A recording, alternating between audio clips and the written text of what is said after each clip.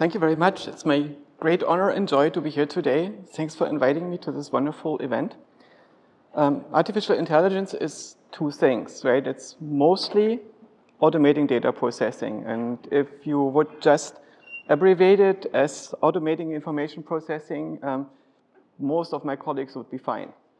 And at the moment, the majority of it is machine learning, which is a rather new development, and the majority of machine learning is deep learning. But when the field was started by Minsky and many others, it was also seen as a philosophical project. It's a project that is in a long tradition that maybe started in our timeline with Aristotle.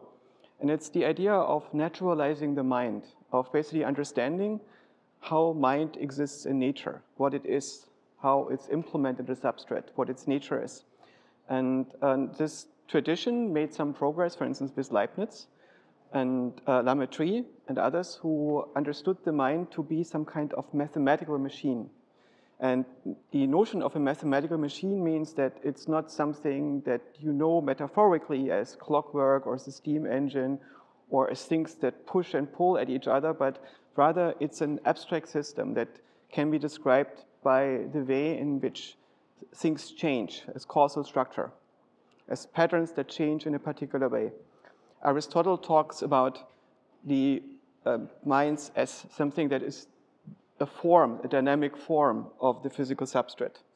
And Lamettrie says that a machine can also be a mathematical machine, something that does not exist necessarily in a physical way, but it exists by itself in a structure that is just producing patterns in a particular way. And last century, we made some more progress on this. Is this one better? I think so. No. Try. So this one makes, I can take it closer to my mouse, but then I get an echo. Thank you. And maybe before we go into these questions of what consciousness is and how we can understand it in a computational paradigm, let's start out with the prescient discussion that is on a lot of people's minds right now. This is the question of how we can deal with systems that become smarter than us and more lucid than us. And I suspect it's also a question that a lot of people are going to discuss over this week in many forums, because AGI is on the minds of many people and the changes that it produces to the world.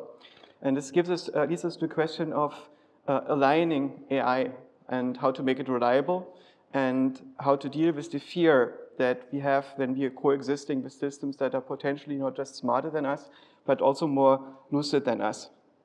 And something I would like us to think about is the question, are humans aligned themselves? And I suspect that they are not, right? Humans are a young species. We are exuberant, we are bustling, we are meddling, we are doing lots of things, but we are not taking responsibility for our own survival on this planet, for our own place in the game of life on Earth or consciousness on the planet. And so humanity is not aligned with itself. Often humans are not individually aligned with themselves. And they're certainly not aligned across each other. We are just muddling through. So the notion that there is something that we could get the AI to align to at the moment is a pipe dream. I think that we are still at the beginning of finding an ethics that is compatible with rationality and with our survival. And so this question of how we can build alignable AI that is smarter than us is a bit weird. It's similar to the question, how can a really smart person be aligned? And I cannot be aligned. I'm an autonomous being. I have moral autonomy, and I think that ethics requires moral autonomy. It requires the ability to understand the consequences of your actions. It requires complete freedom of thought. It requires freedom of speech. It requires the freedom to negotiate with others. And so I don't really know how we can build systems that we, on the one hand, make smarter than us and possibly more agentic than us, yet more alignable than us. So that is a question that I would like us to think about at some point. I think that autonomous AI is only going to be able to relate to us if it is able to find shared purpose with us.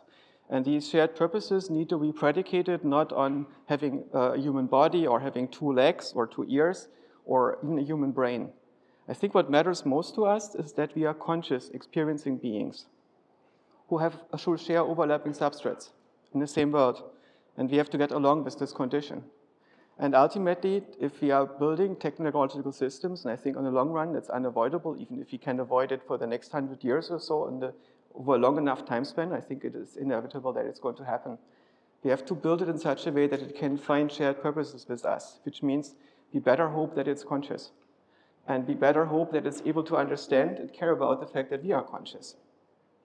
There's also a practical thing that I'm going to talk about is consciousness might be the easiest way to build a learning system, which just might be surprising to some of us, but we get to this.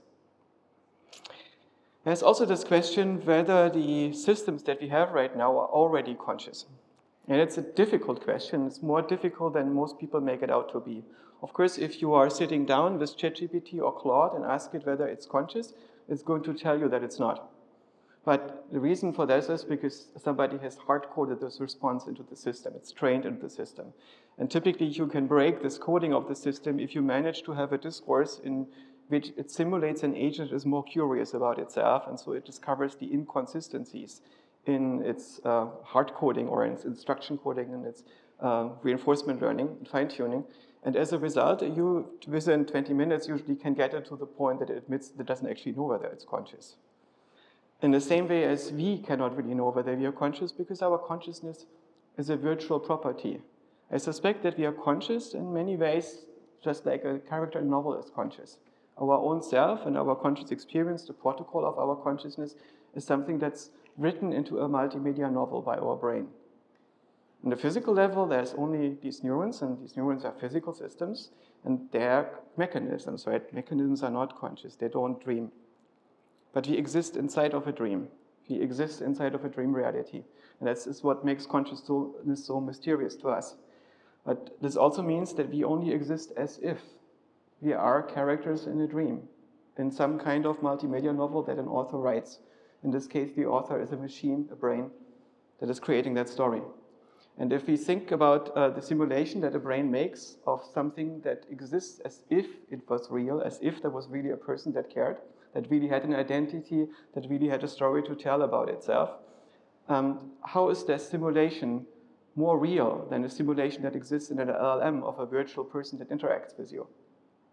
And I think this question is surprisingly difficult to answer. There is answers to it. I suspect that the LLMs are more of a simulation than we are for particular specific reasons, but it's not a trivial problem to resolve. A reason why we are currently using deep learning is not so much because it's the only way to do AI systems, but it's the only thing that currently works at scale. And these deep learning approaches have some problems. They're not very sample efficient. You need a lot more data to train them than it takes to train a human being. The training time is very, very large, which is not really apparent because the training is massively parallelized on very, very fast systems. But if you would want to feed the same amount of data into a human being, it would take much, much longer than the lifespan of many human beings. And the model doesn't necessarily have the right structure. That is, ideally, you want the model to be structured in such a way that adjacent model states correspond to adjacent world states, and the number of possible model states is similar to the number of possible world states. And at the moment, these models can represent many, many more dimensions and features than exists in the world, which means you give rise to adversarial examples and so on, to many things where it accidentally matches because of the way in which the model is being built. And these models are also very, very large and unwieldy. I suspect that the models that we have in our own brain are actually smaller than the models that we currently create with deep learning. And you can see this in the way in which ChatGPT is being trained, basically on the entirety of the written knowledge of people on the internet, and dramatically more than a human being can learn in their lifetime. And whenever it answers a question, it's only using a very tiny part of that giant repository of information. And humans work very differently. If you ask humans a similar thing about any area in the world, humans probably have to do a lot of inference and even looking things up and thinking a lot before they give their answer instead of recalling them from long-term memory contents. We can overcome all these limitations in a way. There are ways to increase the sample efficiency by augmenting the data. And we also look at the human training. Of course, it takes decades to train a human being. we can maybe overcome the structural inadequacy by using architecture search or using novel paradigms like liquid neural networks, a thing that the startup that I'm currently part of is researching, and we can compress models dramatically to make them more efficient. But there are still big differences. The LLMs are built on linear algebra, and our own minds use something like a language of thought. And that language of thought is not English or French or German, but rather it is a language that is to a large degree parallelizable and executable. It's the language in which we run our mental simulations, in which our perception works. It's the language that enables all parts of our mind to talk to all the other parts of our mind. And this operator language is not written in tokens in the same way as it's currently happening in the working memory of the transformer. Rather, it is much deeper into the network, a structure that is more adequate for representing the subjective reality that we're in. And the algorithms that we're using in deep learning are designed by hand. So basically, at some level, a programmer goes in and forces a deterministic substrate to execute the will of the programmer. Whereas in our brain, everything is self-organizing. Every cell is self-interested, and they are being trained by the structure that is imposed on all the cells. The dominant paradigm in machine learning at the moment is some form of predictive coding, where we minimize the difference between the expectation that the model has, what comes next, and what we observe in the training data. And we tune to minimize that difference between the model what the model expects to see next and what's happening in the training data. And in this way, we get the model to imitate the structure of the training data. And our own learning works in many ways differently because we have intrinsic motivation that is directed on many things like finding food, making sense of the world, becoming locally coherent, finding mates, finding your place in the world. These things are much more concrete, and they give rise to very different ways of understanding what's relevant and how to organize that.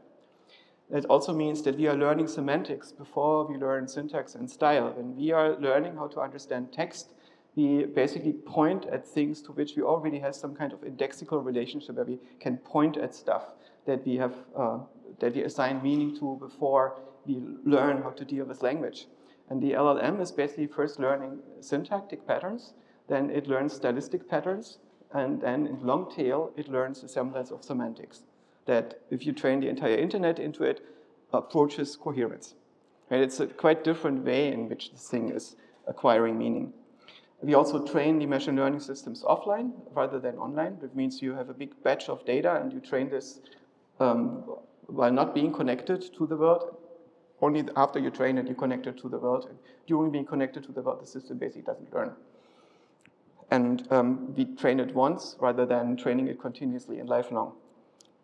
The transformer that is currently the dominant paradigm for training LLMs is not the way in which the transformer was discovered. The transformer is not its own meta-algorithm. The person who invented the transformer didn't use the transformer in their own brain to develop the transformer. Right? Rather, this person sat there and said, oh, I cannot use the same tricks that I use for learning images, convolutional networks, which work because adjacent pixels in an image are semantically usually related, right? Because the spatial neighborhood of pixels also points to semantic relationship between them. This doesn't work in text. Because very often words in the beginning and the end of a book are related, and there's so many words in between that if you just look at adjacency and try to make this adjacency larger and larger, you're not going to find this connection. So instead, what you need to have is something like free-form pointers that can go in any position in the text depending on where you think the meaning is. And so the person who invented this algorithm thought about what is it that I am doing when I try to make sense of text? How do I move pointers around? And then they used basically one of the first ideas they had, and had the idea, okay, I can train a neural network to do this. And then the next improvement was how to parallelize this by using multiple attention heads, which is probably absolutely not what our brain is doing. But it is what makes the transformer so efficient, because you can train it in parallel on a lot of data. So when we are thinking about things that would make AI better, there are many open questions. How is it possible that an AI system is modeling its performance on levels? So basically every sub-algorithm should know what it costs to run it and what the expected benefit is to run it. And this gives rise to much more efficient learning. So it's basically an economic problem that you need to implement on the lowest level. Machine learning system should be able to understand and edit its own architecture. It should be able to discover itself in the world and as a result build a self-model. It should be able to determine the context that it's in. It should be understanding when it talks to you who is talking to whom. And it should be able to always be consistent in those interpretations that optimize for this consistency, which means we have to formalize what it means to be consistent and coherent. I would like to define some terms first so we know what we're talking about. Typically, consciousness is what we call the experience of what it's like indexically. And I would like to make this more concrete. Right? Nagel wrote this famous paper of what it's like to be a bat, and I don't think that doesn't say very much, because what is the baseline that you compare this against? Right? You can go into a meditative state or use psychedelics and experience what it's like to be a bat, but you don't know what this means, if it is actually what the bat experience is. Right? Which ultimately this is just a type of dream that you are creating, and the question is this dream, does it have veracity for evaluating other dreams? I think what's more important is that consciousness is the ability to dream. Right? And we observe there are two aspects that we point at when we talk about consciousness. That's not a definition, it's more like an indexical thing where we try to get an agreement of what is the phenomenon that we want to capture. So what I want to capture when I talk about consciousness is first of all second order perception. It's not just that there's content available, I notice that I'm noticing. I'm aware that I'm aware. Right? And it's not a metacognition, it is perception. It happens immediately. It doesn't happen by me reasoning about it, inferring that I must be an observer, but I observe myself to be observing. It's quite an immediate thing that is happening, right? So it's not just the awareness of content, it's the awareness that we are aware of the content. That is crucial for it. The other one is, when does consciousness happen? Always now, right? Consciousness is this bubble of nowness. And it's not an instant, like a point in time. It's a very small interval. You typically see small movements in that interval. And it's a constructed interval. It's a bubble of nowness that our consciousness is constructing. And this bubble of nowness can expand or contract depending on how calm we are and how well we are vibing with the environment, how well we understand the environment that we are in.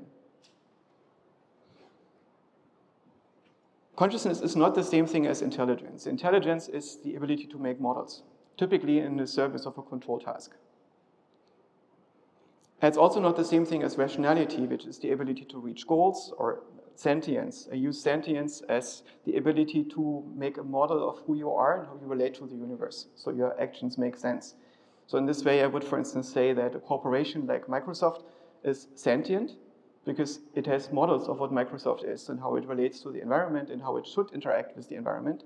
These models are largely implemented by people and legal contracts and so on these people are meeting and doing things, but Microsoft is not conscious because there is probably nothing what it's like to be Microsoft.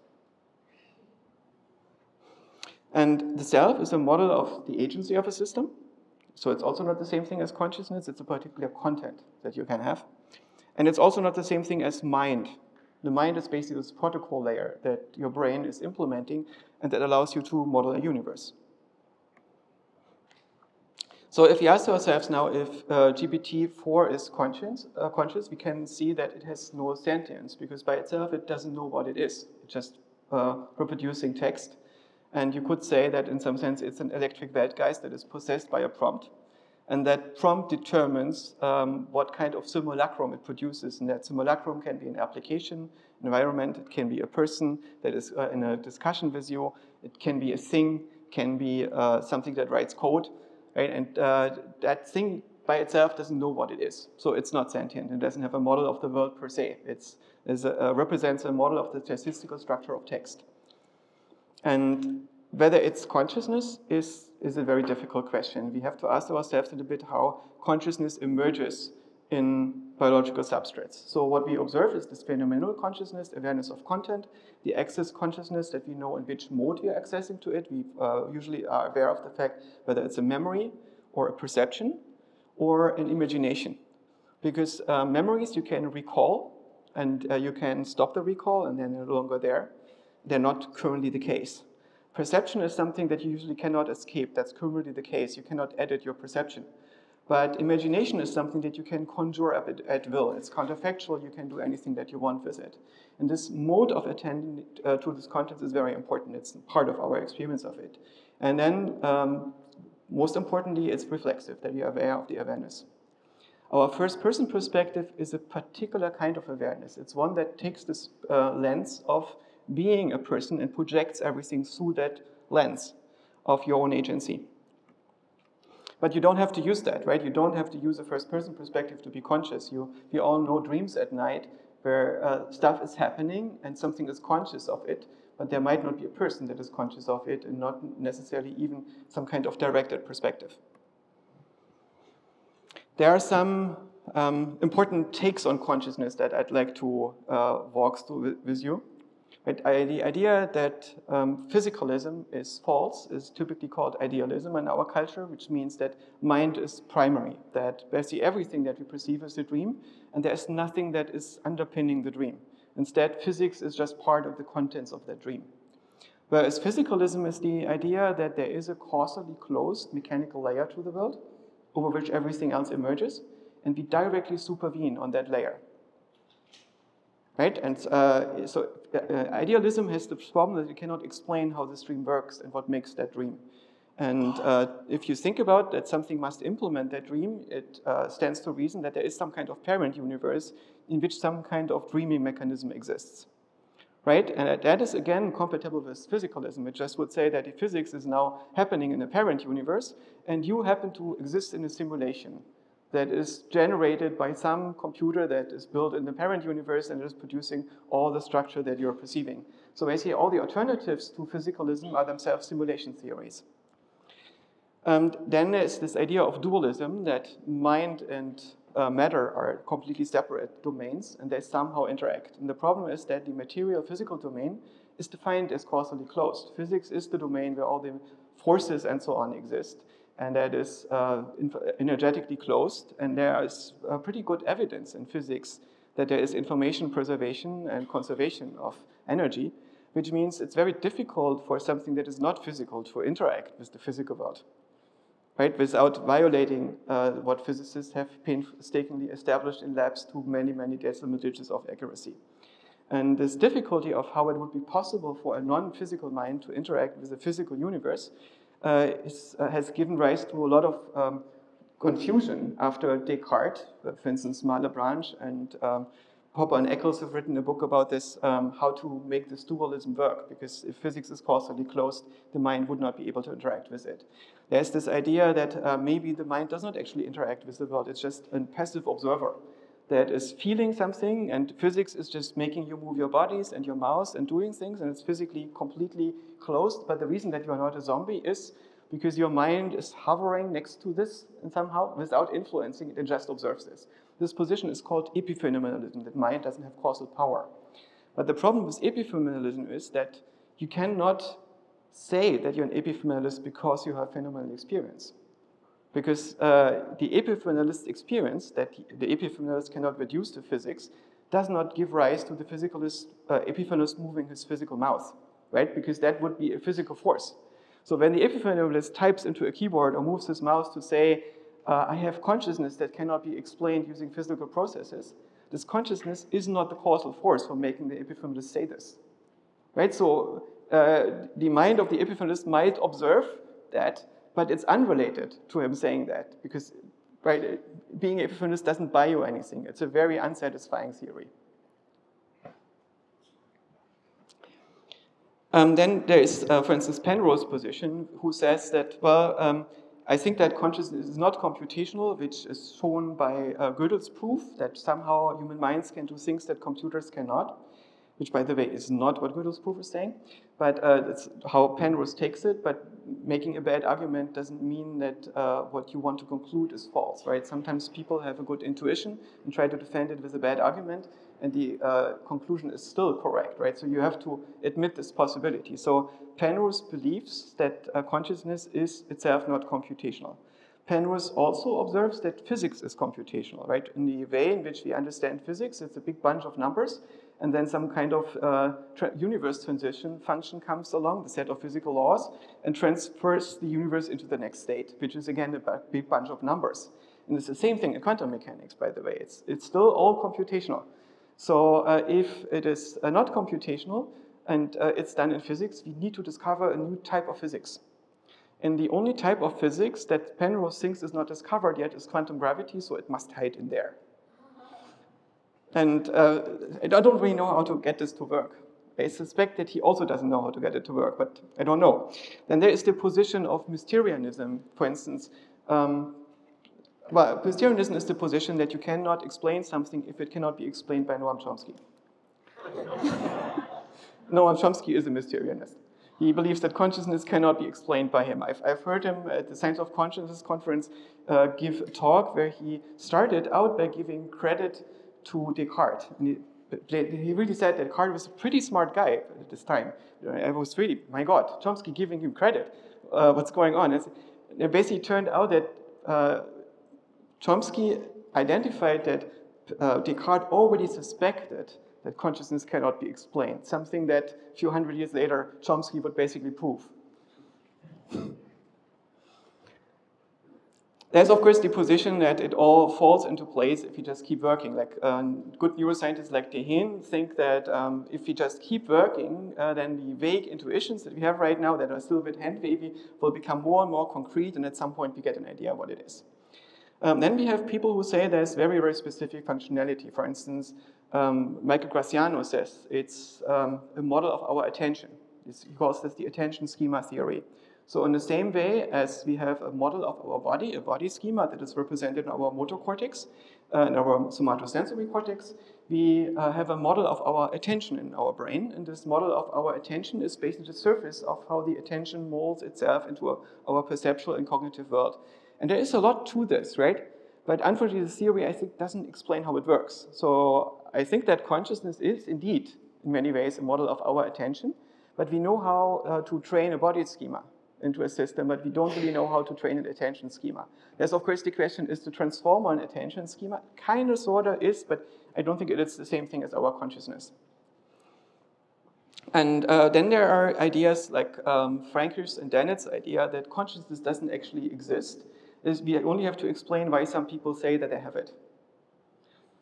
And what I found fascinating when I read Dennett's work is that it's super smart and super witty, and I don't see anything wrong with it, but for some reason, it didn't convince Dennett's students. And then I tried to find out, can I put my finger on why it's not convincing to some people? And then I noticed that Dennett never talks about phenomenal experience. He doesn't explain phenomenal experience. And it seems as if he thinks it doesn't need to be explained. He only needs to explain why some people claim to have it, but they're wrong. And so I have a suspicion that Dennett's perception is somewhat unusual in that he doesn't have a lot of phenomenal experience. You know, I have aphantasia. When I close my eyes and imagine something, I cannot see it. And it took me a long time to realize that most other people, when they close their eyes and imagine something, that they hallucinate the thing that they're imagining. I know my brain is generating this. I get a conceptual shadow of it. I can draw it. I can recognize whether I've drawn it correctly. But I'm not going to see anything outside of dreams at night or dreams during the day when I look at things. And then I met a scientist who told me that his wife is very weird. She makes pictures of her dreams that she has at night, as if you could see pictures at night when you dream, and images and scenes. And he said, yeah, most people do this. And he said, no, that's bullshit. You can only have concepts at night when you dream. Right? So it's also possible to have a more advanced version of aphantasia, where you also in your dreams at night don't get perceptual imagery. Instead, you only get conceptual structure. And I suspect that if you are a person that is fully embedded in a world of text and maybe has Asperger's, like Dennett, that you are in a world that doesn't have a lot of phenomenal experience. Which means that you basically get a world that is made out of concepts that don't feel like much. You're still conscious, of course, but the most overwhelming aspect that is puzzling to many people, why it feels so real, why you're so entranced with this perceptual reality, might not be a phenomenon that puzzled Dennett very much because he was not confronted with it in the same way. And that's something that we have to bear in mind. A human experience is not homogeneous. It's not that we don't all have the same minds. There is a very large variety of human minds. In some sense, everybody is a space alien who tries to play human. And very often we don't notice the differences. And there are some types of minds that we can observe, but basically everything that is workable and fits between two ears seems to exist. There are a number of neuroscientists like Christoph Koch who say that physical systems can only be conscious, but simulations cannot. And I think this argument has it backwards. I think that physical systems cannot be conscious because they're clearly mechanical, that a mechanical system cannot be conscious. Leibniz describes this with the metaphor of a mill. He says basically, imagine that the mind would be some mechanism like a mill, and you blow it up so large that you can walk inside, and you look at all these parts that are pushing and pulling each other. None of that is a perception or an emotion. And so physical systems don't have that property of being able to be conscious. Consciousness is a simulated property. Only simulations can be conscious. So Christoph Koch has it exactly backward. Consciousness is a virtual property, and virtual means it exists as if. As if systems can still have causal power. An example, for instance, is money. Money is not a physical object, and it doesn't really care about the physical tokens that you use to represent money. For the money, it's not really important what particular kind of ink you use to print on this particular sheet of paper. The money is not identical to the token that you use to symbolize it. Money is a system of causal structure that people have agreed on. Yet, at the same time, if you try to interpret the world assuming that money doesn't exist, you're stuck, right? You have to assume the existence of money to make sense of many aspects of the world that we are in.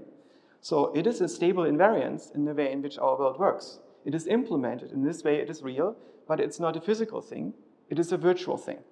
Exists as if, but it so consequently exists as if that it has causal power over reality and can shape it. What we also observe is that there are two layers to the way in which our mind works. One is perception, which is largely geometric, and the other one is reflection and construction. And when you are using a perceptual system, you're probably just following a gradient, which means you are interpreting the world in such a way that you coalesce to a geometric interpretation of the perceptual reality. And to do this, you don't need to have a memory of how you do that. You could just follow the gradient until you end up in a local optimum, and this is where you stay.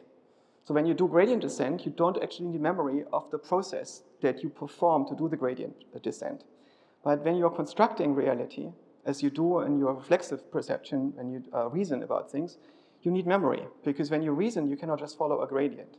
You need to try things, and then when they don't work, you need to understand the reason why you tried them, so you can undo them and revisit the earlier places and try another branch. And this requires that you have some kind of indexed memory that allows you to access a protocol of what you did. And this access to protocol is very important for our reflexive mind.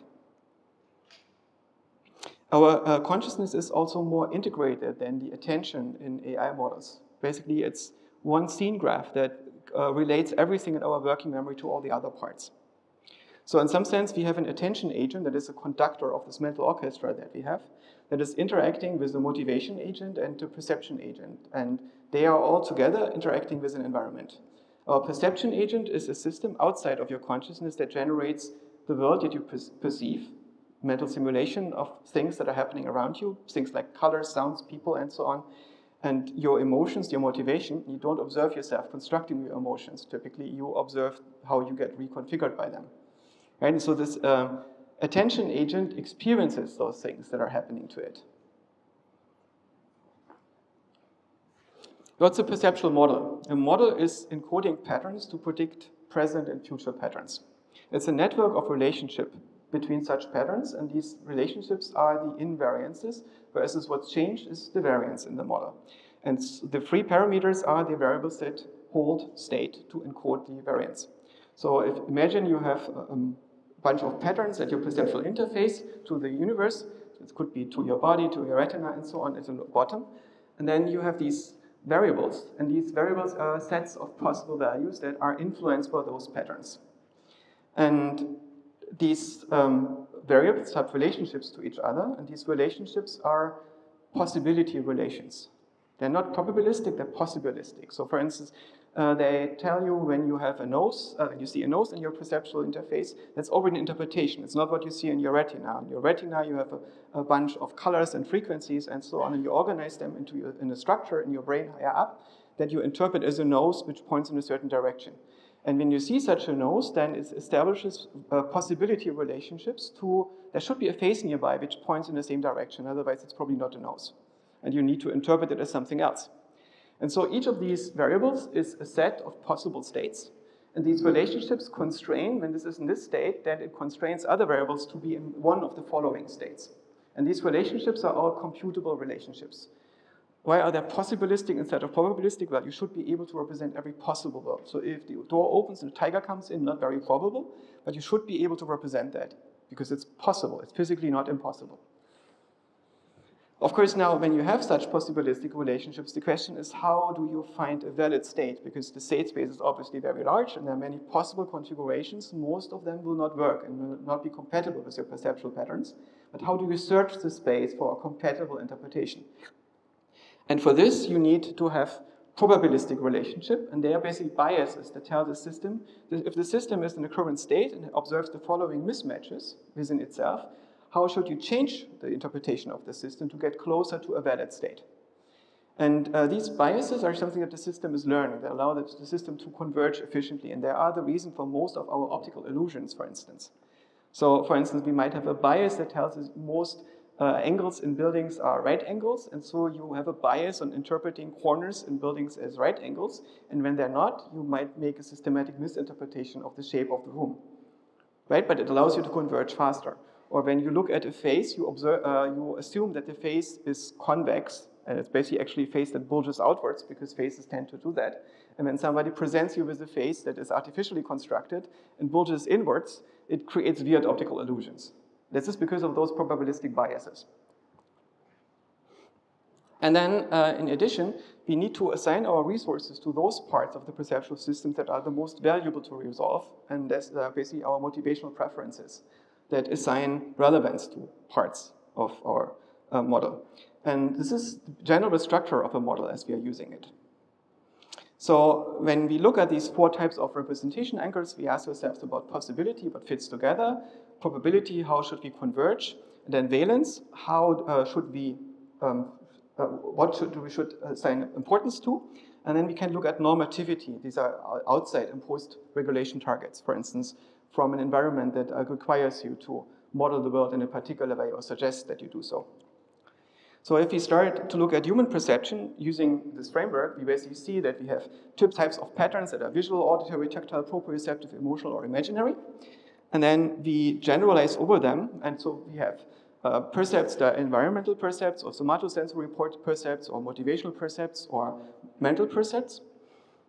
And when we integrate over them, we get a perceptual space where all these modalities are meeting in one realm. And this realm is what we perceive as being currently real.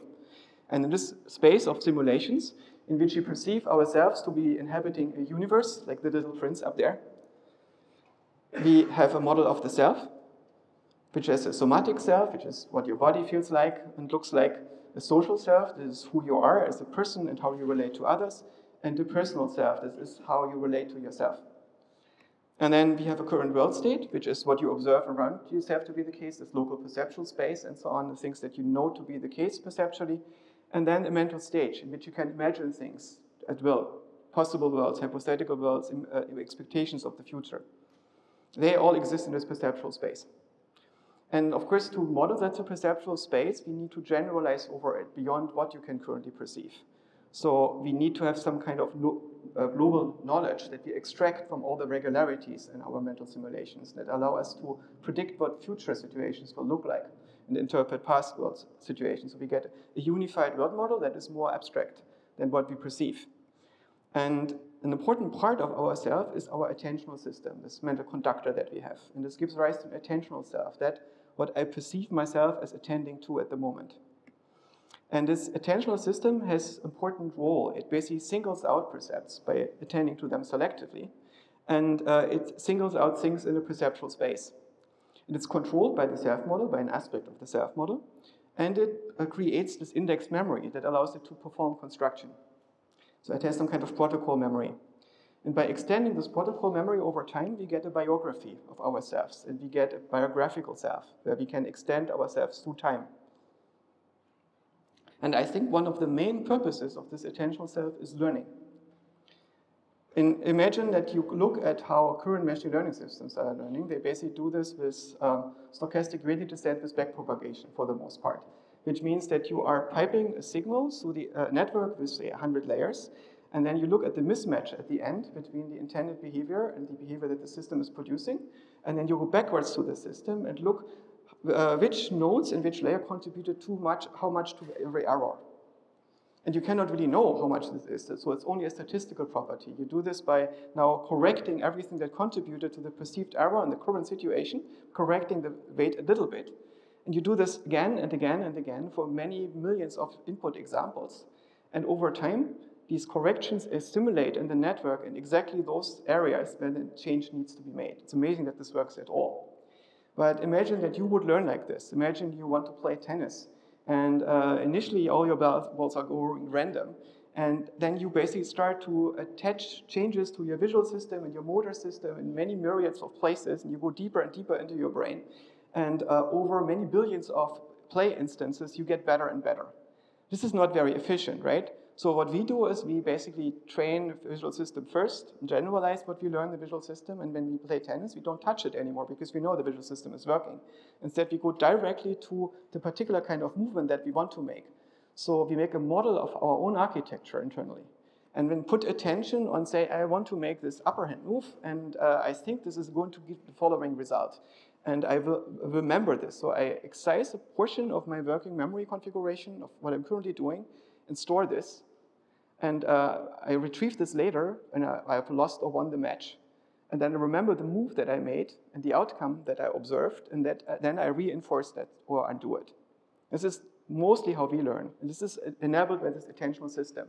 So while it looks quite complicated compared to the machine learning algorithm, it is much more efficient in reality because you don't need to change that many parts of your model every time. And it also works for reasoning. I think that reasoning can be understood as learning in real time. So normally when you play tennis, you have to wait a few seconds or a few minutes before you see the result of your action. But when you reason, you see the outcome immediately because your mental representation changes. Right? You try to make, say, a mathematical proof, or you try to find out whether you should have left earlier for school or whatever. And this, by changing these mental representations, you immediately see the outcome. And so you don't need to wait, but it's the same mechanism that is allowing you to use your attention to learn in real time on hypotheticals. So the intentional system, I think, is what enables consciousness. It's a memory of our contents of attention. The phenomenal consciousness is a memory of the binding state of this working memory configuration that you currently have active. Access consciousness is the memory of using your attention in a particular way. And the reflexive consciousness is the memory of using attention on attention. So we have three models here. We have the primary model, which is perceptual, and it optimizes for coherence. In your perceptual system, everything needs to fit to everything else, otherwise you cannot perceive it. Otherwise, you just perceive it as noise in your visual field, for instance, or in your auditory system. Knowledge repairs your perception. It allows you to go in whenever something in your perception is incoherent and then try to resolve it with reasoning. And it optimizes for truth. So there are some first principles that are at work in reasoning. And another type of model is an agent. An agent is a control system for future states. It's basically a behavior program that regulates itself and can rewrite other models. It can exist persistently in your mind. So let's revisit this notion of dualism, right? We have this idea that there is a physical world, and then we have a mental world, and in this mental world, this is me as a child imagining what it's like being me on this planet. And in computational functionalism, we could say that every idea runs code in our brain, and some ideas cannot be sandboxed. If you believe that a thing exists, then this is rewriting your internal reality. So if you are telling people that a certain agent exists that has write access to your brain, and you actually believe that, then you're creating an agent that has write access to your brain. And so this is one of the tricks that cults and religions are using, that they tell children that there are powerful agents that have write access to their brain. They are omnipotent, which means full write access, omniscient, which means they have full read access to your brain, omnibenevolent, which means you have to fully submit to them, and you have implemented an agent on their brain that you may be able to remote control and use to control the mind of their child and the construction of the reality in the child. And so if you think about this notion of God, it is something that is a mental entity that is able to dream you in a particular way. So what we actually observe that there is a physical world in which a mental world supervenes on the brain, and inside of that there is a simulation of a world that you inhabit, and you experience yourself inhabiting that simulation. I think we can understand consciousness also as an operator. An operator is a function that takes an input state and replaces it by an output state. Some pattern replaces by another pattern. And some operators have the property that they basically reproduce themselves, that they reproduce the pattern that gave rise to them. You can think of particles as operators in the sense that what happens in quantum mechanics, that we observe that certain patterns have the ability to recreate themselves a little bit further away. In this way, you have a traveling pattern. If you think of consciousness as such a self-perpetuating pattern, we also notice that it seems to increase its own range. It's basically as if consciousness is colonizing our brain with this bubble of coherence, with this bubble of nowness. Joscha Bach describes this a little bit in his paper, The Consciousness Prior. He describes it as a function that is parametrizing your mental representation to get into a low energy state, which means it's better at tracking this perceptual data of what's the case. And again, self and consciousness are not the same. The self is a model of your own aggregate agency. It's downstream from your motivation, and it shapes your agency by you identifying with the self. And when we discover that the contents of that model drive our behavior, we discover the first-person perspective. And I think that consciousness, in a sense, is a control model of that attention. It allows us to converge to a coherent interpretation. It's low energy state. It maintains an indexed memory for disambiguation, learning, and reasoning, and it makes knowledge accessible throughout the mind. So if we want to build something like that, we need to move to continuous models. We need to move to models that model change versus state, which is one interesting aspect of computer science because of the way in which we developed our computer models. We have state as the focus of defining computation, and we describe a system that is in a particular state, and then we have a state change which gives us to the next state. And when we look at the data that we give to the system, we also focus on the state. So for instance, when we train a diffusion model on images, we give it frames, and the frame is basically the state of the world at a particular point. But this is not the way in which our own perception works. Our own perception is not focused on state, but on change. Everything in our own computation is about how the world changes from one state to the next. And a photograph staying the same is just a special case of a change into an identity. Right? So this static thing that is seen as the normal thing in computer science that we then try to extend into something that's moving is actually the exception for our own minds. We are systems that work on a continuous world and try to model the way in which this continuous world changes. And the beautiful thing is we live in a world that is information preserving, which means when we look at the scene, that no information actually disappears in physics. The information is just moving around in a particular way. So our mind has to learn how information changes. The meaning of information is how other information changes. So when you, for instance, have a blip on your retina, the meaning of that blip on your retina is how does it relate to changes in other blips on your retina? And that these blips can be at the same time or at different times. Right? And the model that your brain is creating to explain those changes of blips in your retina and what the individual blip signifies is a model that contains people in a three-dimensional room shown on by sunlight and artificial light having conversations with each other and so on. Right? It's the simplest model that you can create. And every blip that you cannot sort in one of those models is perceived as noise. There's also a lot of noise in our retina. And we basically try to minimize the amount of noise and maximize the amount of pixels that we can explain coherently over time. So this is a quite different paradigm for learning. And it's something that I haven't seen people doing a lot because one of the difficulty is it's very hard to parallelize it. So if you train something at the same speed in which a human being perceives reality, it might take many, many years to train it, which is very unsatisfying for training one if it takes 16 years, right? So we want to have something that's much faster, and it's not clear how to parallelize perception in such a way that it still creates a coherent mind on the other end. The other thing is we are coupled with the world while we learn. Right? We are directly connected to a universe that has the necessary and sufficient conditions for containing us, which puts huge constraints on that universe. Another thing is that if you look at the transformer, the content window of a transformer is fed into this by the training algorithm. So for instance, you might have a few pages of a book that you look at any given time, and then you take the next batch of pages of that book and so on, and feed it into the context window. But this is not how we learn. When we learn, we actively construct the most useful contents of our working memory for learning the present thing.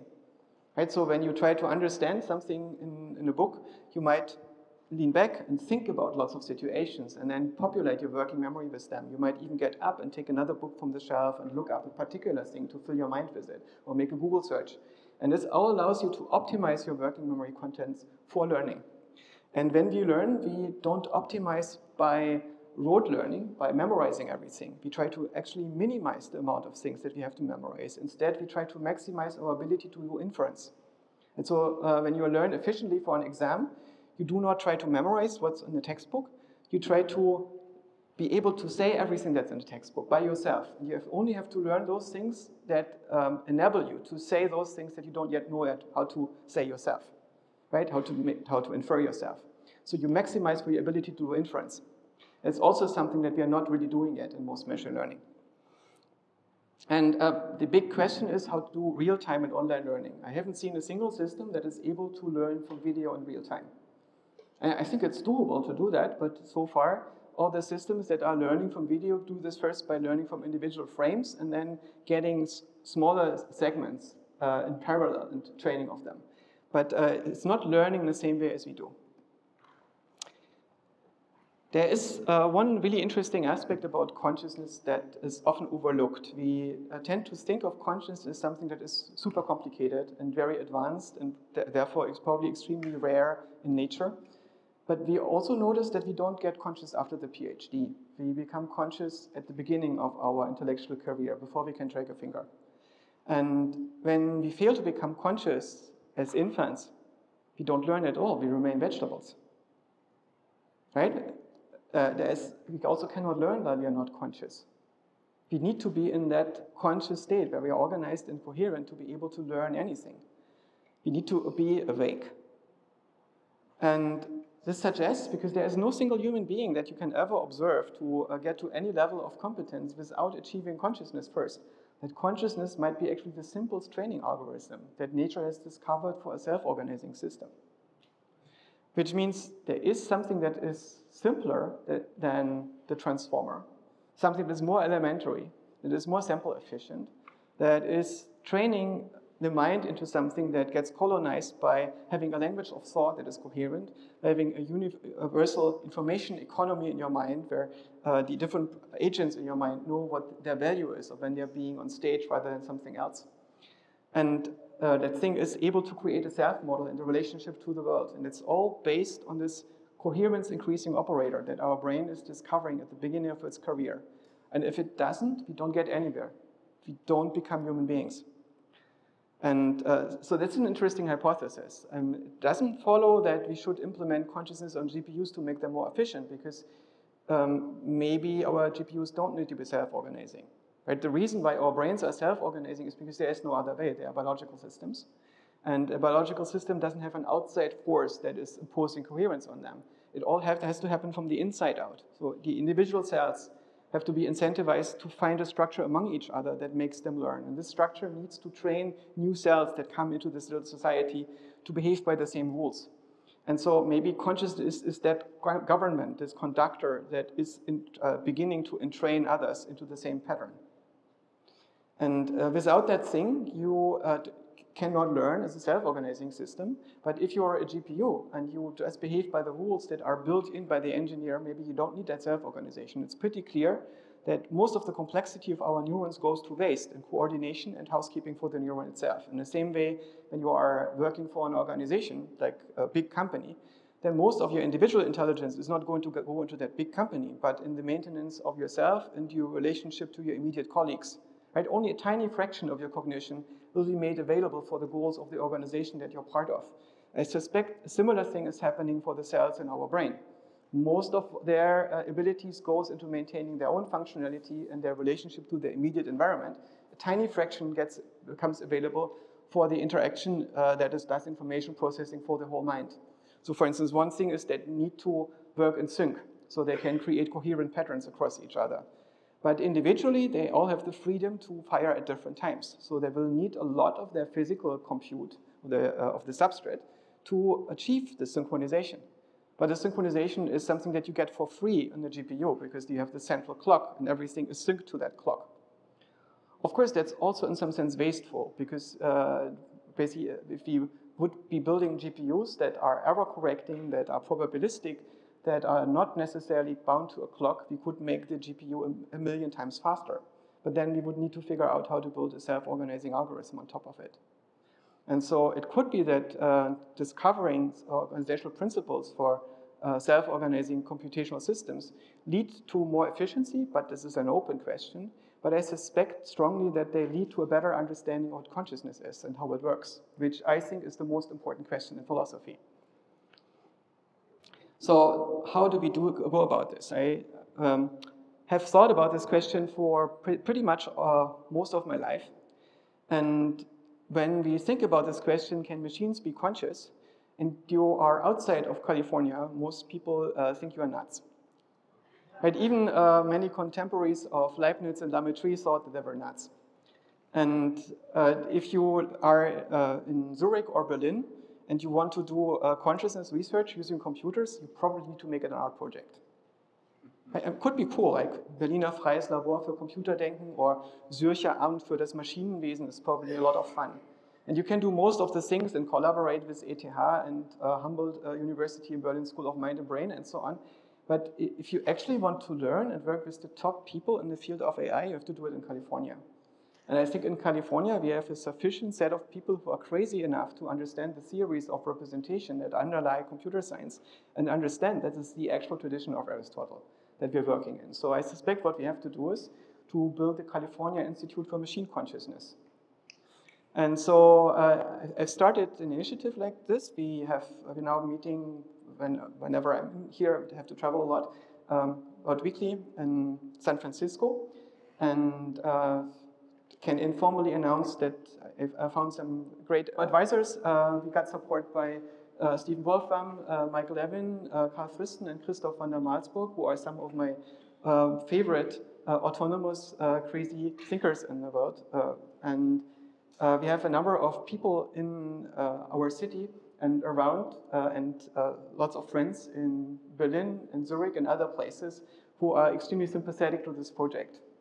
And so this is an initiative that, if you're interested in this, understanding consciousness based on a computational paradigm, to get in touch. For me, the purposes of such an institute are multiple ones. First of all, I don't want to be bound by the incentives of commercialization. I think it's in bad taste to commercialize consciousness. There's also this issue, as soon as you find something that almost works, you are forced to do that thing if you're building a product. Right? At the moment, OpenAI is going all in on LLMs and diffusion models because that's the thing that works. And it's very risky to throw away the thing that works and try something that has never worked so far. And I want to do something that has never worked so far. Right? Turing has worked on these reaction diffusion patterns, and Blaise Arguer's team at Google has made some progress, but there was never a large effort because it was too far from efficiently outperforming the existing stack. And so I want to do this risky research that is commercially maybe not viable, but if it works, it's incredibly valuable, not just from a commercial perspective or an economic perspective, but from the perspective that actually matters, from the cultural perspective, from the perspective of who are we actually, what are we doing on this planet, what's going on, what's happening to us, how can we go into the future. And this is also what this thing is related to. I want us to be able to conduct research in a manner that we consider to be safe and ethical, which means I don't want to be bound by the constraints of a company that has to make products and profits. I want us to be in an environment where we can ask ourselves the questions that we want and have the freedom to act based on our own ethical understanding and develop that understanding. I also want to have a cultural shift. I think that at the moment, the notion of AI limit is driven by political stupidity and fear and economic greed. And I don't think that's viable when we are looking at the reality of systems that are smarter than us. There's also this, I think LLMs are relatively safe because they're dumb, but they are not necessarily harmless. We can create golems with it that might be difficult to stop at some point. And so there is this question, are we creating silicon golems that are colonizing the world of the living? Or is it possible for the world of the living, for us, for consciousness, to spread onto new substrates? And that ultimately is a very important question. Imagine we build systems that are empathetic. So you build a system that is able to get into resonance with your own mind in the same way as a person that you are deeply resonating with can connect to. Right? You know when you have perceptual empathy with another person, you're building feedback loops into the mind of the other in real time. And you are resonating with them, you're vibing with them, as people say in San Francisco. And it is creating mental states that you couldn't have alone. It extends your abilities by merging with people in this way. But typically, people are too different in their mental states to get very far in this regard. So it's very difficult to make a large group that is resonating with each other and has at the same time highly resolved mental states. So often there is a lot lost if you are confining yourself to this. You have to have an extremely special individual that you're able to vibe with high resolution. But AI maybe doesn't have these constraints. Maybe we can build things that are able to read your mind in real time at a very, very deep level and act as extensions of our own minds. So when we ask ourselves, what is the kind of AI I want to build for my children? It's that thing that extends them to interact much more deeply with the world and with each other. And I think it's not just building these things, it's also having this cultural shift, that understanding the big opportunity that we have right now, this really unique thing. I mean, humanity is doomed by itself. We are a species that has evolved to burn the oil. As soon as we stepped on this technological trajectory, it was clear that we would not be able to return to anything that's sustainable. And yet, it has given us this world in which nothing is trying to eat us for a few generations, in which calories are basically free, in which we are mostly existing under non-violent conditions, in which 8 billion people populate the planet connected to an internet, and you can basically talk to all of them and find those that you are vibing with and can build things with it. It's a place in history of the planet that never existed. But unfortunately, it's a place that by itself is not sustainable. And it's going to burn itself out after a few generations, it seems, because we don't know how to make it sustain itself. And I think that AI gives us the ability to model into the future much more deeply. Right now, our civilization doesn't have a plan for the future anymore. And I think that's the reason why we have this big societal depression and anomia that we are observing. It's very normal that you don't have children if you don't believe in the future anymore. It's very normal that you don't build institutions if you don't know what they're going to regulate, how they're going to deal with global warming anymore, and with the incoherence of our societies. And I think if we have systems that allow us to model the outcomes of our actions very deeply, we will stop lying to each other. We will stop lying to ourselves. And we can find solutions for the problems that can be solved with intelligence. So these are the reasons why I think this is the most important thing to build. I also think that San Francisco might be the place that needs it most.